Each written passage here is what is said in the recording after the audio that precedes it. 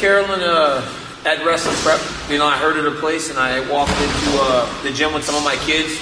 It was amazing, man. I went on the Sunday and there was 150 kids just doing open wrestling. I'd never seen anything like it. I just say take it in, man, because that could be you. You know, wrestling's always very, the wrestling is always very difficult to go into to begin with because it's such a demanding sport.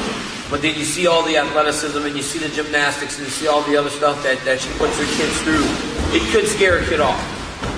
I say just don't worry about it.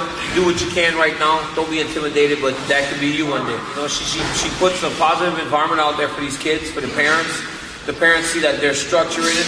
You know, there's opportunity for their kids to get better. And they know that she's committed. You know, that's probably the number one thing in sport. Carolyn Webster is a great person. She cares. And if you have a kid, take her to her. Take him to her. Because she cares.